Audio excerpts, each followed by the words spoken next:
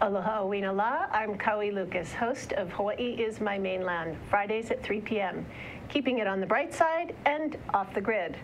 Today we're going to explore the uniquely Hawaiian land tenure system Mark Zuckerberg recently ran afoul of, Kuleana lands. My guest is the president of the Native Hawaiian Bar Association, Paul F. Nahua Lucas. Mr. Lucas is a licensed attorney currently serving as senior counsel for the Education Legal Division at Kamehameha Schools, advising Kamehameha on the issues relating to education, employment, intellectual property, and Native Hawaiian rights. Aloha, welcome, and as far as we know, we're not related, but we might be on the Hawaiian side, just not on the Lucas side, if anybody's wondering. Aloha, nice to be here, thank you.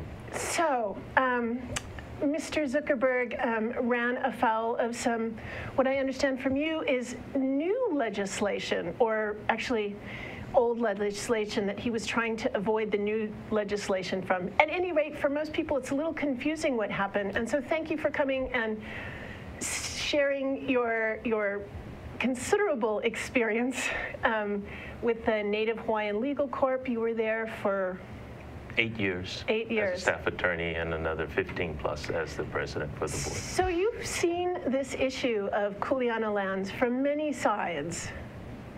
Yes, we, the Native Hawaiian Legal Corporation received a grant from the Office of Hawaiian Affairs to represent Native Hawaiians who are defendants in these kind of action. Quiet title action is a legal term. Quiet title is a legal term for determining the title, who owns the title.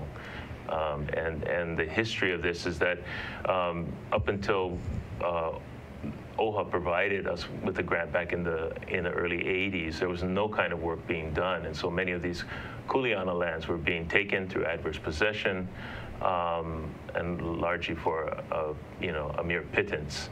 And some were not even being compensated at all. So Kuleana lands, where did they come from? What are they? Kuleana refers to, it used to be, it meant Hawaiian, it meant responsibility or interest. After 1850, it referred to a parcel of land, plot of land, which was either a house lot or agricultural land. Usually it was irrigated taro terraces, which were awarded during the kingdom in 1850, 2 years after the Mahele of 1848. And these plots of land had the rights of access to and from a public road. They also had the rights of water. They could use water from a stream, and also gathering in undeveloped areas of the surrounding parcels. Of the surrounding parcels, regardless of who the owner was. That is correct. And that is something that is very, very special and unique. And it was created during a time when we were making the transition from our traditional land tenure to our Western system of what we know today of a private property ownership. And so these Kuleana are really a thumbprint or an imprint of that traditional land tenure system that existed.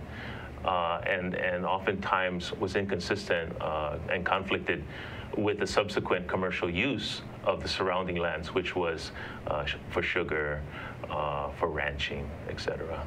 So are there a lot of Kuleana lands?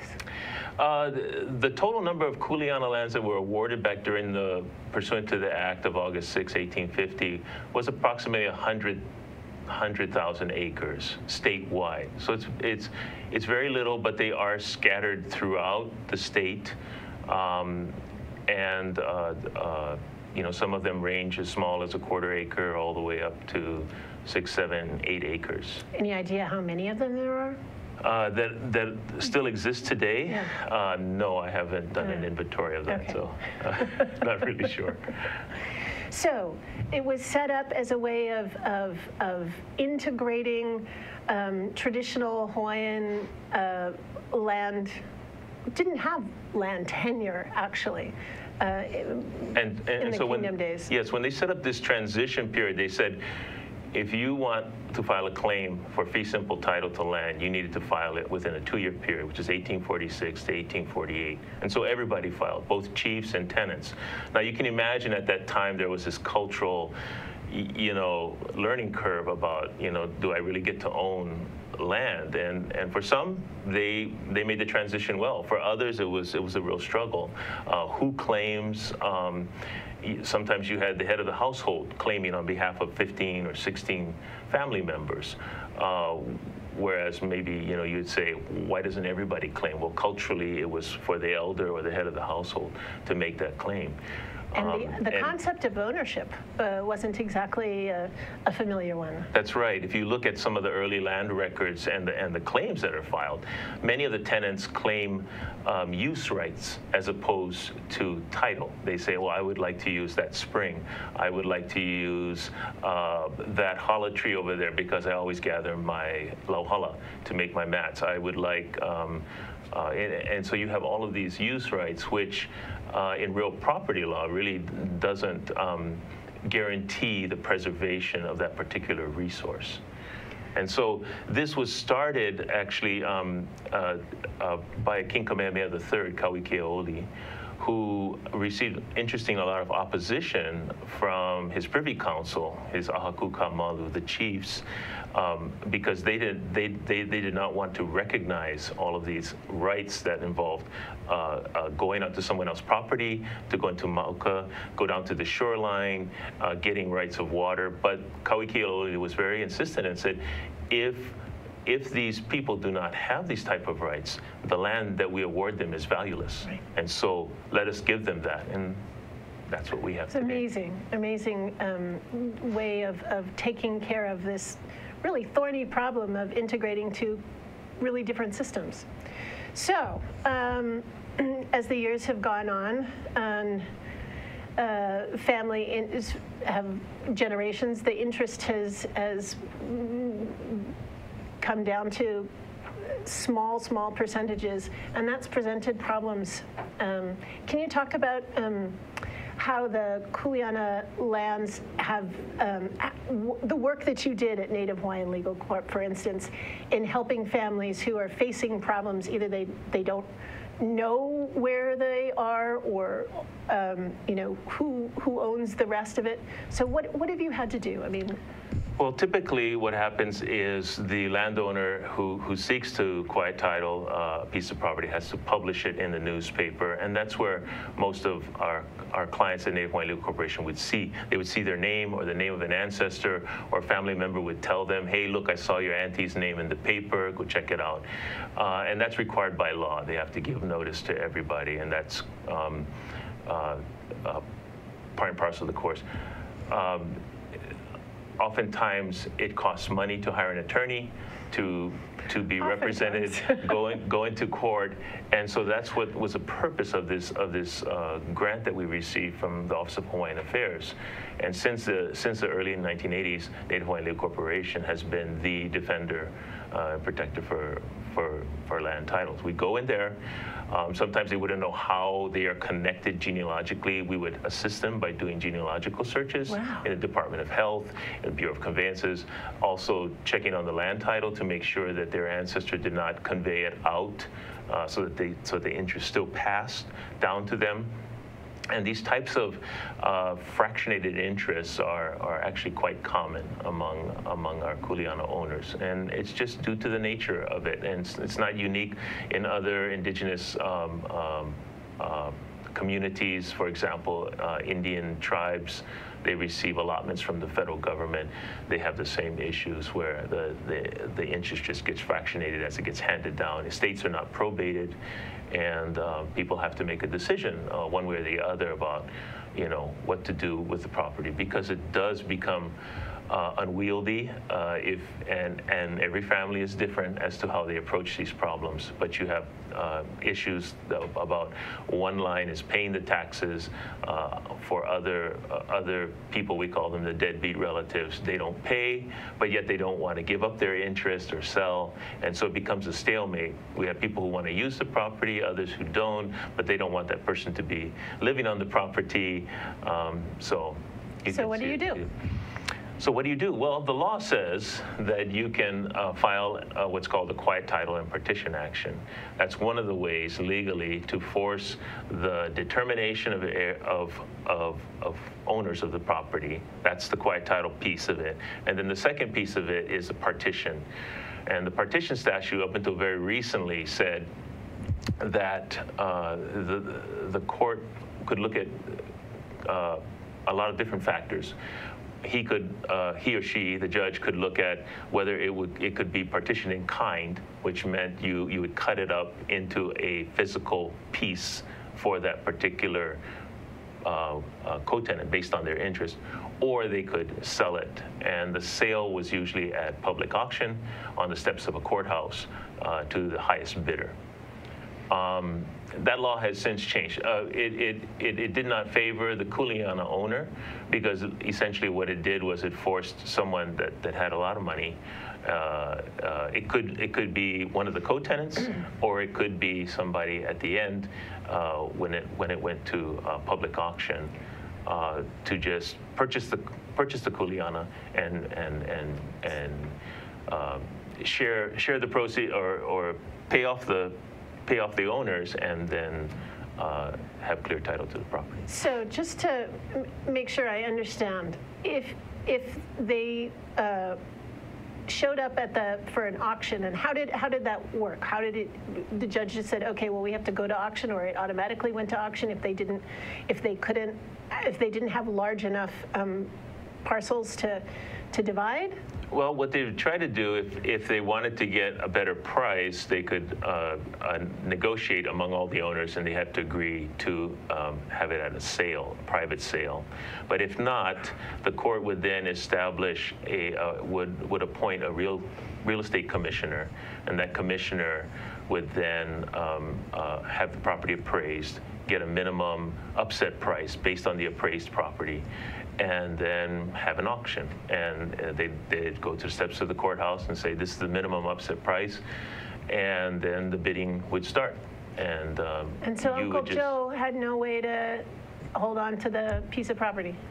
That's correct. Even though he'd been living there his whole life? That's correct. You could consolidate your interests, and then based on what the fair market value was, you could take that percentage of interest and use that as a credit bid. But basically, if you had somebody that had more money and power and who wanted that piece of property and outbid you, it went to the highest bidder. That was it. Yeah. But something changed last year. What changed? Well, there was a recent amendment to the partition phase of the property side of the law, and it took effect January of this year, and it's called the Uniform Partition of Heirs Property Act. And it's a series of the uniform property laws that, or uniform laws that are usually adopted by these commissioners nationwide, and then they propose it for use, and then it's up to the states as to whether or not they want to adopt them. And so Hawaii passed this law in July of last year to take effect as of January 1st, 2017. Well, and then that sort of erupted all over the headlines with Mr. Zuckerberg trying to get his issues settled.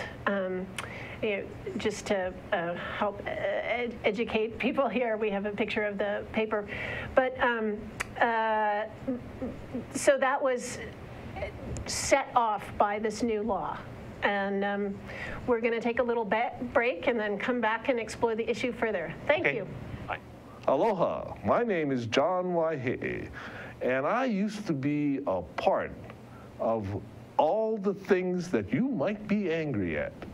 I served in government here and may have made decisions that affects you. So I want to invite you in. I want to invite you in to Talk Story with me and some very special guests every other Monday here at Talk Story with John Waihe'e. Come on in, join us, express your opinion, learn more about your state, and then do something about it. Aloha. Hello, I'm Marianne Sasaki. Welcome to ThinkTech Hawaii, where some of the most interesting conversations in Honolulu go on. I have a show on Wednesdays from 1 to 2 called Life in the Law, where we discuss legal issues, politics, governmental topics, and a whole host of issues. I hope you'll join me. Welcome back to Hawaii is My Mainland. I'm Kauai Lucas, and with me here is Paul F. Nahua Lucas, who is the president of the Native Hawaiian Bar Association. and doing a very good job explaining the intricacies of our unique title and quiet title issues here. Thank you so much. So you were just explaining about the partition part of this, where a Kuleana owners might have to sell at an auction if there wasn't something else worked out among them. Yes, and so the law, the old law, basically said that you could ask that the property be partitioned in kind, which is everybody gets a piece. But if the property is too small and cannot be legally subdivided, then the court would be forced to consider a sale. So why might Mr. Zuckerberg have wanted to use this? I don't know all the facts to the case, except I do know that he did buy a large tract of land on Kauai, and that I guess there are many of these Kuleana that are within these within his parcel, his larger parcel. I think for most people who purchase these tracts, and maybe you're not familiar with the history of land title in Hawaii, it is an inconvenience. They do not like to see people crossing their lands at any time of the day, any hour of the night. Maybe they don't like their laundry that's being hung out to dry, where they can see it from their $1 million estate. I don't know those reasons, but that's usually for ranches and plantations. A lot of them historically found it an inconvenience in developing the property, making paddocks, and whether it be paddocks or it be plantation acreages. It was just a real inconvenience to provide access within these commercial parcels to the Kuleana owner. Put a fence or put some kind of buffer around those parcels because they didn't have clear title. They did not have title to them, and so that's what I guess was the motive. For other owners that are co-tenants within the parcel, oftentimes it's, as I explained earlier, it's a historical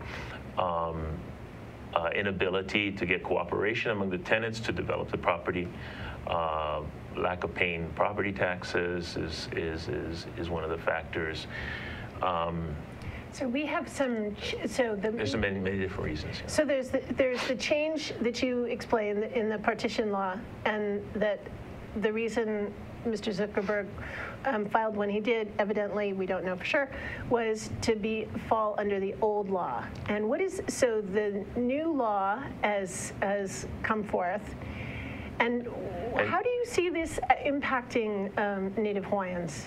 Well, so going back to your point, if he was a co-plaintiff in this lawsuit, then he had to have purchased an interest in that Kuleana. Otherwise, if you're a surrounding landowner, you cannot force the Kuleana owners to go through this quiet title action. Okay, that's an important point. So he had to have purchased an interest from somebody. And that basically, we have seen this time and time again, where somebody purchases an interest, then goes through this process, and at the end stands waiting to outbid anybody at the courthouse. And then once that's done, property is title is transferred over, and it is subsumed into the larger award. Okay, so the new rules are what? So the new rules, the Uniform Partition of Heirs Property Act, which goes into effect as of January 1st, really attempts to kind of rein in that ability to force the sale to someone if the co-tenants, primarily families that have owned the property for a long time, desire to make some use of it, desire to keep it. And so a lot of the controls that are in the new law is, for example, if if somebody is requesting a sale, the judge has to look at that, has to appoint a non-biased real estate, appraiser, has to conduct the sale fairly, make sure that everybody is paid. If there are unknown heirs, they have to set aside, that amount in the event that they do come forward at a later point in time. The co-tenants can mobilize, and the law says, I believe it's 20% of the co-tenants if they feel like they want to, keep the property. They can, if there is a sale, they can then ask the person who is initiating the sale, we would like to buy out your interest. And so it's almost like a first right of refusal. But there are a lot more checks and balances. The court cannot just automatically say, okay, we can't subdivide this legally under the county zoning and building code standards. We have to sell it. They have to look at other factors, and one of them is like the cultural tie, historical ties that the co-tenants have to the property, which before that was not a consideration. It's now a consideration in the law. So it makes it a lot more difficult for them to determine and sell the property. So do you have any idea if it's been used, the new law? Has it been tried yet in the courts? Being that it's so new, not to my knowledge, and it's going to be real interesting to see how courts interpret this. So who pays for all of that process? It sounds sort of expensive. Looking into having the courts look into the case. Is the state paying for it? Who pays for it? Well, usually the court, it will come to the court on appeal, and that's when the court will issue some kind of pronouncement as to what the law is, and because the courts are the interpreters of the law. And so it will not happen usually unless there is a dispute and someone takes this to court and is dissatisfied for whatever reason with the outcome and chooses to appeal. Okay, and then we've seen as a result of all of the attention, and who knew that it would be an international sensation, dear Pila'a, that there's been legislation proposed, and I think you might have had a chance to look a little bit at these new bills that are making their way in the legislature. Can you speak to that a little bit? Yes, there's one bill that would require that the court order mediation to try and, I guess, resolve the claims that are before the court. And the other law escapes me right now, but okay. Not the law, but the proposed legislation. But they call into question, the ability. It gets, as we had discussed earlier, this raises questions, I think, from a property interest, because we're so our Western system of property ownership is so strong that basically these new proposed legislations are basically telling the property owner what they can and cannot do with their property. And I think that it could be subject to some kind of constitutional challenge. I think I'm remembering it that one of the bills insists that that the person bringing the action have 50% or more. Yes. Yeah. Okay. So I don't know what it is now. Is that the 20%? Yeah, the 20% is actually for the partition, phase of it, but actually anybody that has any interest can bring. So thank you for pointing that out. So the 50% then sets a greater threshold. So it says, if I have 1% of the property, I could not file an action to have my interest determined and possibly sold and get compensated for it, because I didn't have, I didn't meet the minimum threshold set by the law. And I'm not saying that it's the challenge has merit, but I'm sure that it's going to raise those kind of issues. It's going to raise the issues as far as how do you see this?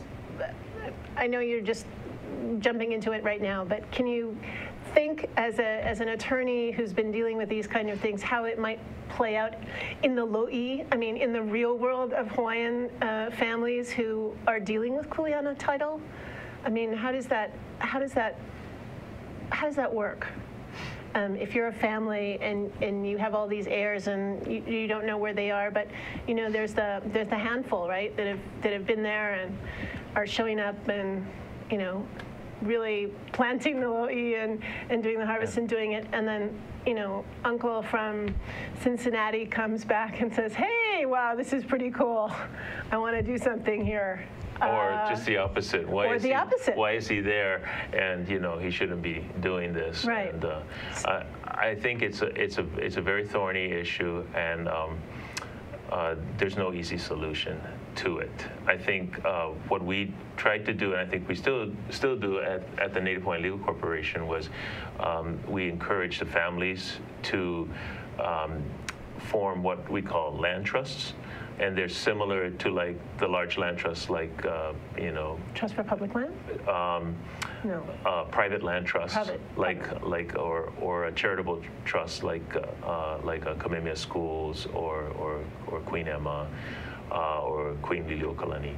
But having it organized, let's say you have 800 people who have an interest, what the land trust would do is they would say, okay, you take all of that interest and you convey it into this land trust, and in exchange you get shares. And so your trustees, okay. and then each family member, or however the family wants to organize it, gets to elect trustees, and those trustees will then manage the property. So you'll have 8 trustees as opposed to 800. Well, thank you so much, Paul, for explaining this thorny issue. And this is a picture of your book that I've been enjoying for years. Oh. And good luck. And I hope that we can have you back at ThinkTech another time. All right. Pleasure to be here. Thank you, Kauai.